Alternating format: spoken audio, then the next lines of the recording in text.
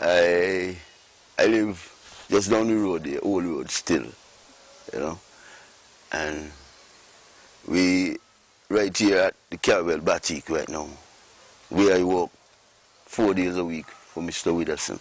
I work here 10 years already, like from 81 to 91, doing gardening. I was supervisor at the garden at the time. Yeah, because we were here when the hurricane Hugo had mashed up the place. Me and he was here on the ground. We watched everything. We put back the flowers together, just me and he alone. And everything went good, you know. Well, a few things happened and then shift off. And then I do a little gardening for the man, Dr. Christmas. I worked there for 15 years. You know, man, if you're familiar with Dr. Joseph Christmas. And he used to always say he got the best gardener in the world. Where I met with a lady at the time there, Miss Josephine Huggins. I worked for her too. You know. And he was paying me $250 a week, 8 hours. And Josephine was paying me $250 a week, 2 hours a day. A man come there time and she was telling him that she got the best gardener in the world. I mean, she got the best gardener. And the man said, no, Mr. Christmas got the best gardener because he tell me he got the best gardener in the world. And I just standing up listening to them.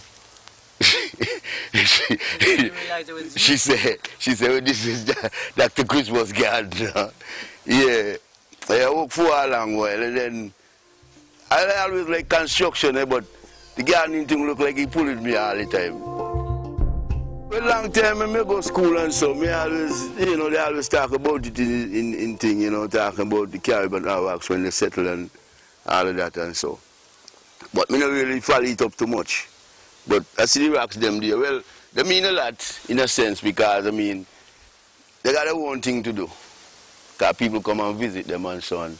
That make it good for the country and at least we got a little history. Because if we ain't got nothing like that, it don't make no sense coming here. You know?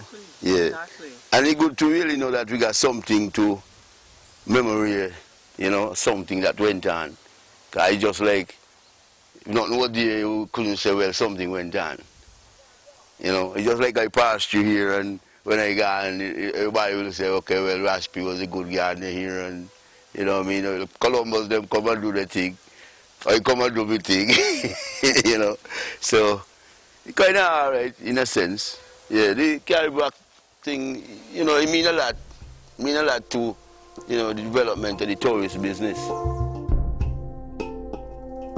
I think the man should uplift me. Well, Mr. William try best. I just, you know, he once ago he used to send me down there too. Well, he was in a bad condition at the time.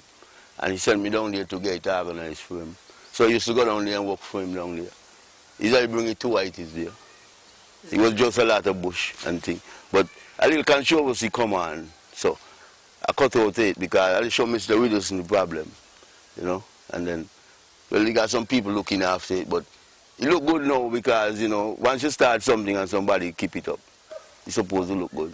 It might not look the way it's supposed to look, but look good enough to say, well, it look good. You need to beautify it. Beautify it, I mean, maybe a little flowers and thing, and maybe if you could put more right in there, where people can say, well, all right, you know, because every time everybody go there, they got somebody to tell them what went on. So you see like how they do around there with the bowls to say what went on, so it will speak for itself. You ain't got to get somebody to tell you what's going on, because if you as a tourist come here and go there, you'll be looking around and just watching it, maybe it look like a joke to you.